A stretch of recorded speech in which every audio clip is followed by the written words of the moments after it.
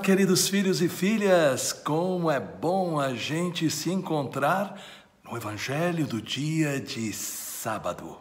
Sábado, dia dedicado à doce Virgem Maria, a quem nós pedimos a sua preciosa intercessão para que possamos viver a palavra como ela viveu. Peçamos o Espírito Santo.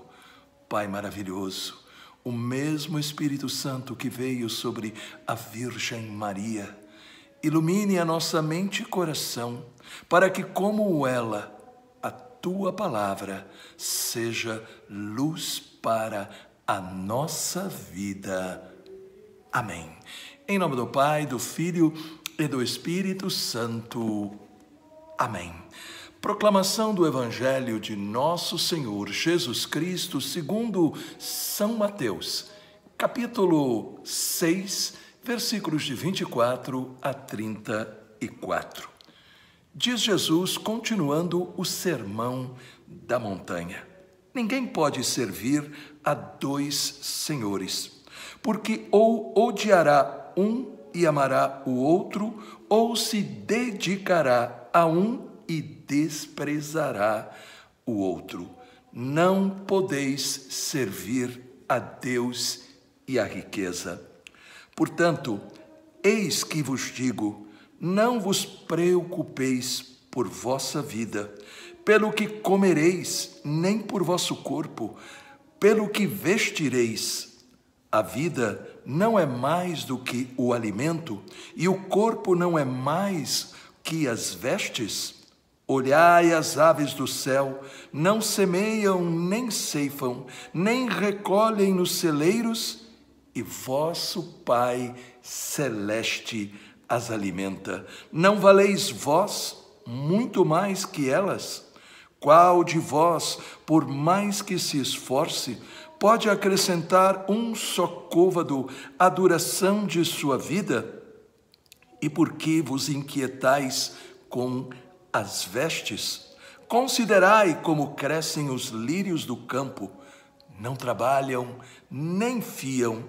Entretanto, eu vos digo que o próprio Salomão, no auge de sua glória, não se vestiu como um deles. Se Deus veste assim a erva dos campos, que hoje cresce e amanhã será lançada ao fogo, quanto mais a vós, homens de pouca fé. Não vos aflijais, nem digais: que comeremos, que beberemos, com que nos vestiremos? São os pagãos que se preocupam com tudo isso. Ora, vosso Pai Celeste sabe que necessitais de tudo isso. Buscai, em primeiro lugar, o reino de Deus e a sua justiça, e todas estas coisas vos serão dadas em acréscimo. Não vos preocupeis, pois, com o dia de amanhã. O dia de amanhã terá as suas preocupações próprias. A cada dia basta o seu cuidado. Palavra da salvação. Glória a vós, Senhor. A mensagem do Evangelho de hoje é poderosa, porque dá para nós o remédio para as preocupações.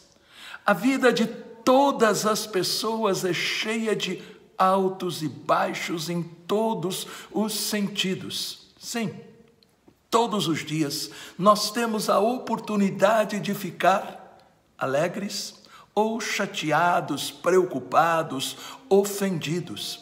E tudo isso tem um efeito ruim sobre nós. Rouba a nossa paz, impedindo que a gente alcance os nossos objetivos. Jesus nos revela: existe saída para esta situação doentia da preocupação. Não devemos passar pela vida sobrecarregados de preocupação, estresse e ansiedade. Temos que aprender como tornar Deus maior do que todas as circunstâncias negativas.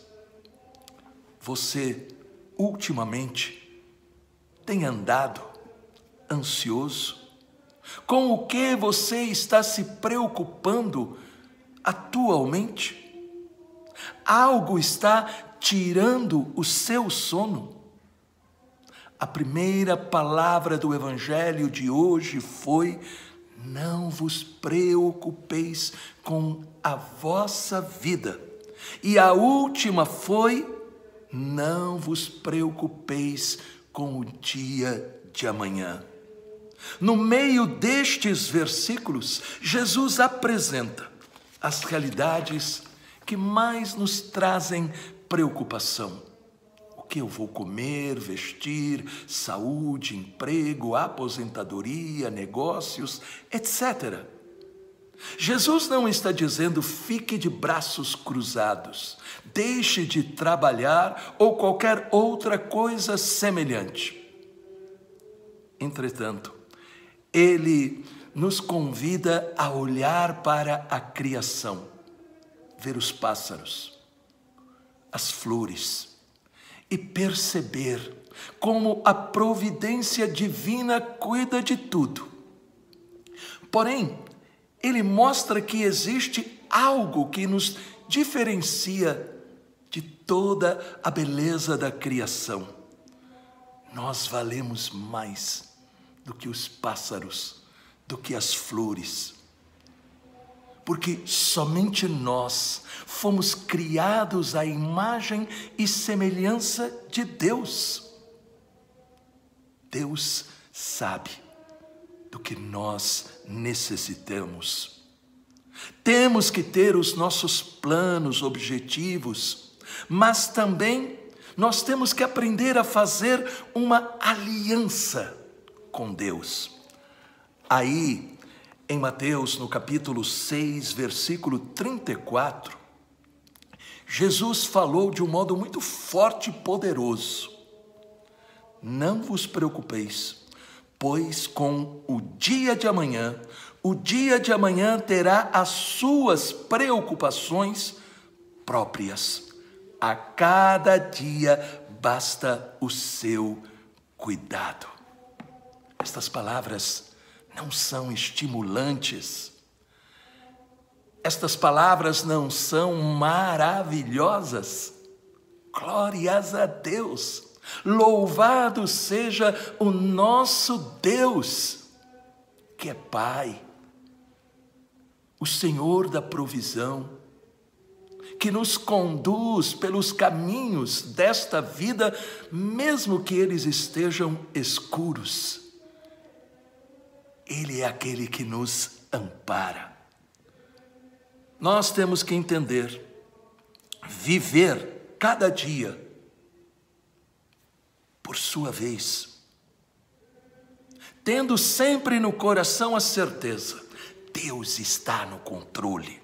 E quando a preocupação for excessiva, quando a preocupação for fora do limite normal, quando a preocupação ameaçar a paz, tire-a do trono, coloque Deus e diga: eu te louvo, eu sei que estás no controle, eu te entrego a minha preocupação. Deus maravilhoso, cura estes teus filhos e filhas do excesso de preocupação.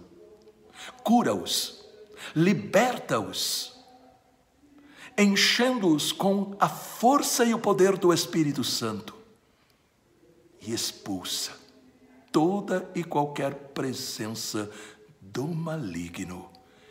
Em nome do Pai, do Filho e do Espírito Santo. Amém. o que mais esta palavra falou ao seu coração. Deixe um comentário e também compartilhe. Quantas pessoas estão precisando desta mensagem? Não faça a felicidade depender das circunstâncias boas ou ruins, ou de você, coisas ou pessoas, mas encontre a verdadeira felicidade ensinada por Jesus Cristo. É por isso que eu escrevi para você o Manual da Felicidade, o Sermão da Montanha. Um livro que irá mudar a sua mente, o seu coração e a maneira de enfrentar a vida. O Manual da Felicidade, o Sermão da Montanha, que você encontra nas melhores livrarias católicas, através do nosso site, com toda a segurança, ou pelo telefone que está aparecendo no vídeo. Lembre-se, o Manual da Felicidade, o Sermão da Montanha, para você que quer ser realmente feliz.